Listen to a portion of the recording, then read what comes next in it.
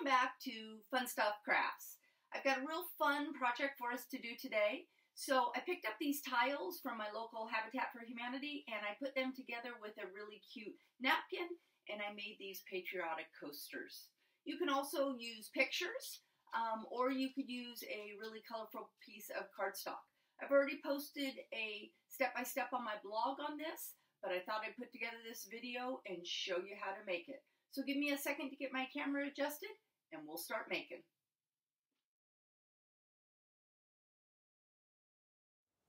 So let's get started with the supplies you're going to need.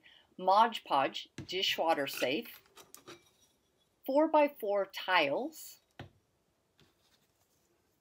furniture felt circles, a pair of scissors, a napkin, and a paintbrush.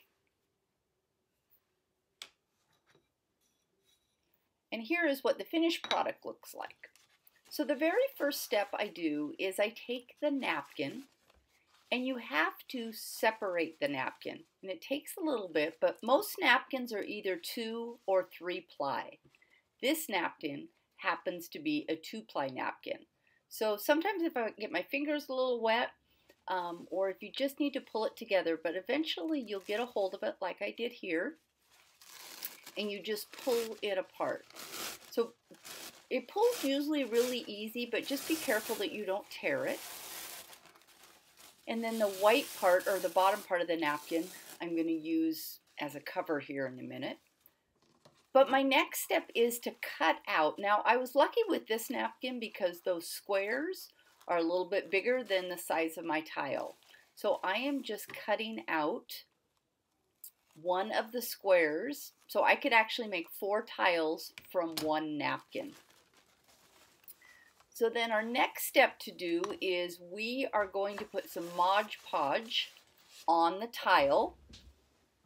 But first I want to put something to protect my mat. So I'm just using that other piece of the napkin.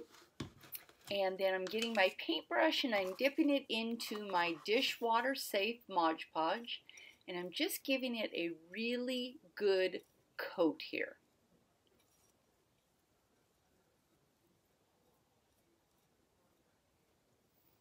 And I'm just going back and forth and trying not to have very many lines. So you want to be generous about it, and then you want to make sure you get the edges. Really important to get the edges so we can really seal it in here. So once I get a good coat on that, I am going to take the tile, lay it down, and then I kind of fold the napkin a little bit in half and start in the center and just very gently lay it down. And then I just use my fingers to even out any little wrinkles. And I'm pushing around the edges here just to adhere it to the edges. So you can see here I'm just kind of pushing it. I don't have any Mod Podge on the bottom of the tile, just on the sides. And so I'm going to just press it around, working those corners very carefully, and then you will see that I am ready to go with a second coat. Now, depending on your napkin, some napkins the color will run a little bit, so you have to be really careful. I learned with these patriotic napkins here that my blue sometimes likes to run, so I always start with the red and the white first. But I'm just putting a good coat over the top, and then I'm making sure that I get each one of the sides. Again, this is one area that sometimes people forget if you don't get a good layer of Mod Podge on the side there. So then as you can see on the back side, I'm just pushing that down. Now what I'm going to do is I'm going to take my tile and place it in a cold oven and set the temperature to 170 degrees and the timer for 10 minutes. Once your timer goes off, we'll take our next step. Now that you've taken it out of the oven, we are going to finish off the edges. So what I do is I take a file and I am just filing along the edge, just to put a finish on it and to also get off the excess napkin.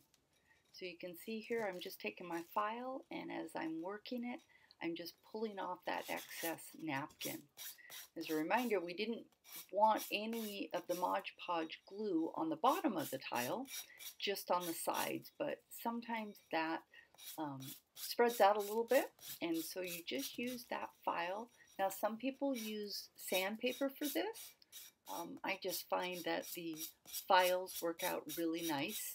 So I'm just going to go through and I'm going to work each side of this. And as you can see, I am just pulling off my excess. And I find that if you do the file in one direction first, it works out the best. Now, sometimes this comes off really easily, and other times I have to work it a little bit. So just take some time and get that excess off. It really gives for a nice finish on your tile if you get that all off. So you can see that I'm just working it and getting off all of the excess. Now, sometimes you might want to have a finish where it is tore on the side a little bit. I just think with this napkin, it looked really nice to have a finished edge. So that's what I'm going to end up with here, is a really nice finished edge on the tile. So one more side here will get done. And then after we're done with this, we are going to put one more coat of Mod Podge on the tile.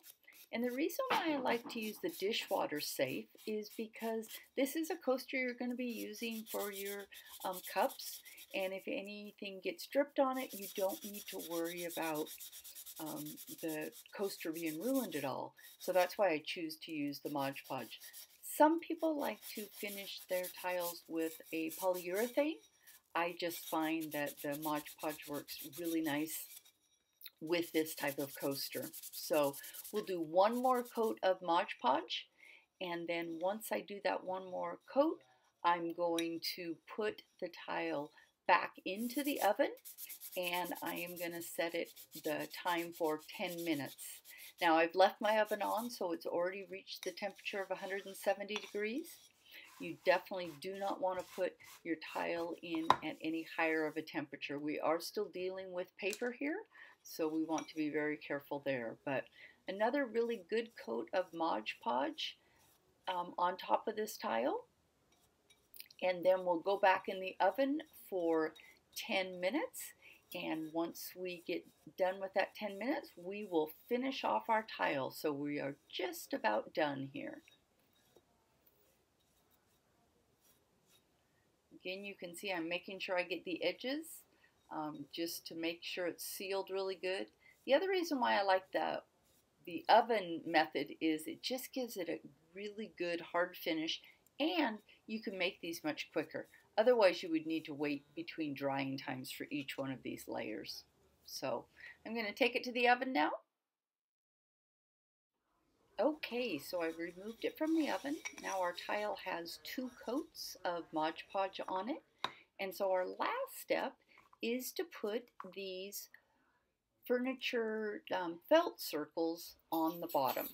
Now, another option would be to put cork on the bottom. I just happen to have these on hand, and so I decided to go ahead and use these. Sometimes the tape on the back is a little hard to use. I'm using my pen I usually use for when I'm taking vinyl off to help get that backing off. But basically all we're going to do is put one on each corner there, and we are going to have a, oops, looks like I forgot to do one. See that? And so get that backing removed, and then we have got a completed tile. I normally like to do 4 of these and make a set out of them, but this is how you complete a coaster made from a napkin.